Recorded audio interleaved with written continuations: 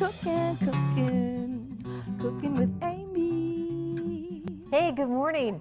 I've got the perfect thing to serve if you're having company over and you don't want to be in the kitchen the whole time. These are great in the summer. They're great for game day. And if you don't want to be manning, or in my case, womaning the grill the whole time, this is normally what I do. Way cheaper, too, than ordering a sub platter. I'm going to show you how to make my party pinwheel sandwiches. Everybody loves them and they're easy breezy. So you start out with some softened cream cheese and then ranch dip mix.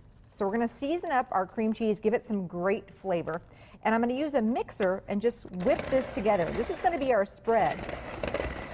It's going to be kind of the glue to hold these sandwiches together. Now these are a make-ahead, which is what I love. If I'm having a bunch of people over, I don't want to be in the kitchen the whole time. So you can make these even the night or the whole day before.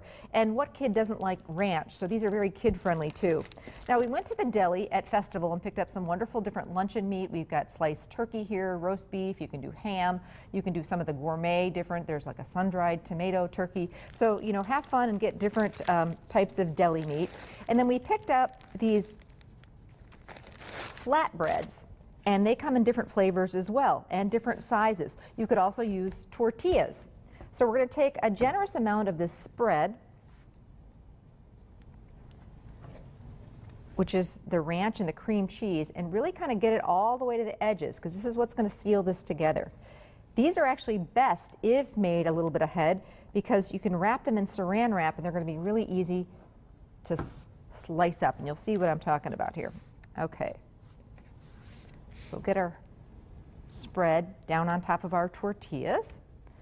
And you really just kind of get an assembly line going, and you'll be making, you know, depending on how many guests you're having, a dozen or more of these. Okay, down goes our deli meat. We'll do one roast beef and one turkey. And you don't want to overfill these. That's the other thing. If you do, then they won't wrap as well. So keep that in mind when you're putting these together.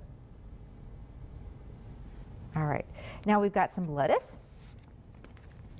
Make sure the lettuce is really dry, otherwise your sandwich is going to be a little bit soggy. And I would advise against not using tomato. You don't want to use tomato. That also is going to be a little bit watery and soggy. If you do want some extra color in here, you can use a jar of roasted red peppers. But again, pat them really well, pat them dry with a paper towel to absorb any of the liquid, the water, so that your sandwich doesn't get soggy.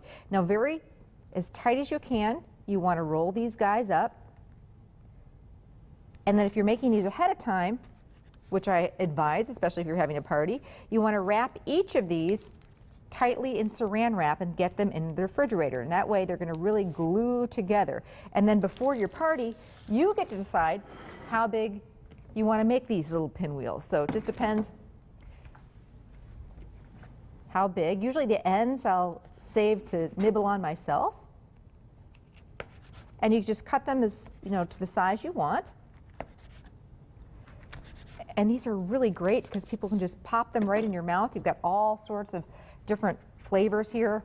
You can do different trays of them. Got the turkey and roast beef. And these are really fun. Serve them with, you know, the rest of your traditional party foods, chips and dips and veggie and dip and dessert and all that kind of good stuff. And I'm telling you, these are always a hit. They look really, really pretty on a platter. So they're my party pinwheel sandwiches.